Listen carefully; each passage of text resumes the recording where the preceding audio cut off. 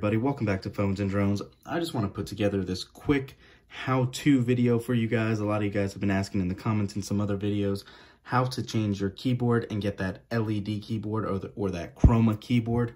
Super simple. This video is going to be probably less than 3 minutes long to show you guys how to do it. We're going to do it right from scratch. So let's go ahead and get right to it. First off, jump into Play Store and search for LED keyboard.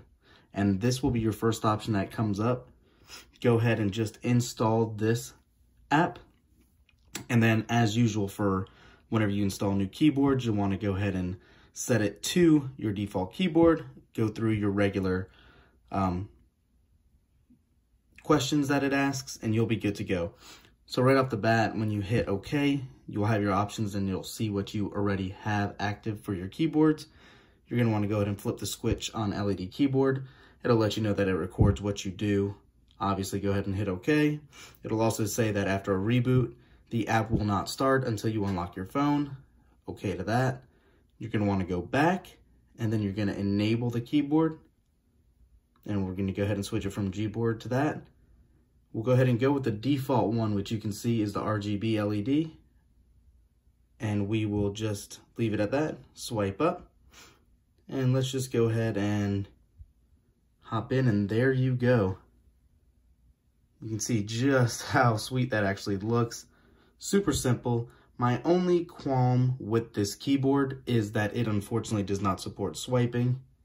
It's kind of a fixed keyboard, so you have to type and go.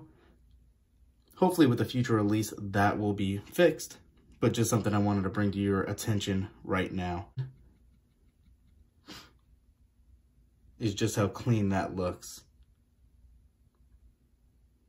That's it, guys. You can have it as a fixed single color. You can have it with a chroma look. This is the way I personally prefer it.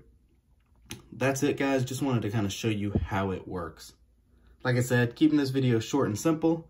If ever you want to switch off this keyboard, you can obviously just go back into the App Store, uninstall it, and it'll go back to your default keyboard prior to when you installed this one.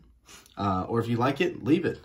That's it, guys. Like I said, quick video. This will work for any current or recent Android device. Thanks for watching, guys. We'll catch you in the next one.